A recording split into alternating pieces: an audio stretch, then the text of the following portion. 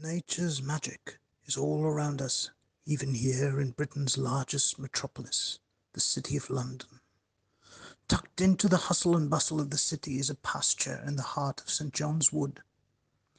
And in the middle of that pasture is Jonas Bairstow, better known to us as Johnny Bairstow. He's the last of an endangered species, a rare and magnificent specimen. Nature has provided him a rare combination of high skill and low awareness, a cruel trick, as we're about to find out. Behind Johnny lurks Alex Carey, an Australian predator who's migrated to these shores for Johnny season. Every 2 years, a motley crew of Australian predators land up on these shores, hungry for blood, in a truly astonishing phenomenon. Johnny ventures out of the safety of his lair, wandering about almost aimlessly. Why does he do this? Is it an elaborate mating ritual? It's unlikely.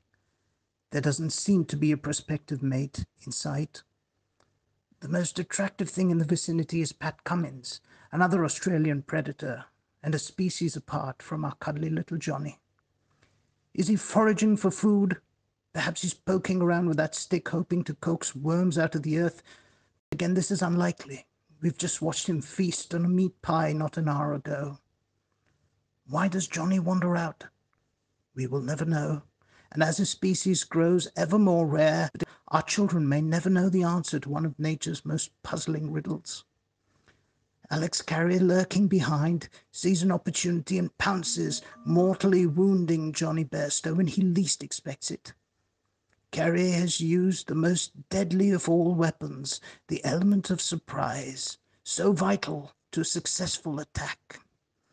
The magic of the modern camera gives us unprecedented access to Johnny's reaction.